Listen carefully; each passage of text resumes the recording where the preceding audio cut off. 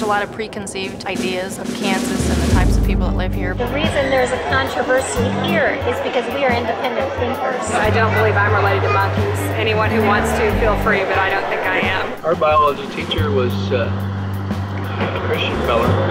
When we got to the part about evolution in the textbooks, he says, well, you know, this is not true. This involves Kansas children. This involves their future. It's a mix of politics, science, religion, all those things. At this point, I put my trust in the Board of Education. Their minds were already made up.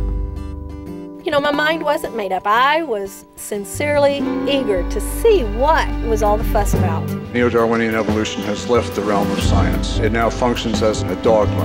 Is intelligent design based upon a supernatural interpretation of observation? No, it is not. Who is the designer? That hasn't been determined yet. What they're hoping to do is confuse the public. You have to use imperialism when you deal with science, and I'm not going to ever say that. All of the evolutionary biologists were gutless wonders. They don't want their theory held up to the bright light of modern science. I think the hearings are a smokescreen. How would you characterize the testimony at the hearings? Disingenuous, false, misleading, intended to mislead, reflective of their personal religious views, not of science. I don't know what else I can say about them. Yeah, you could also say they're lying. There's nothing so unequal as the equal treatment of unequal things.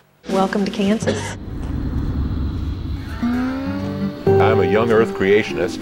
I believe that Jesus Christ is Lord and Savior. I used to be a young earth creationist, but I became a theistic evolutionist in college. My religious beliefs are completely irrelevant. Do you think Christians are being discriminated against? Yes.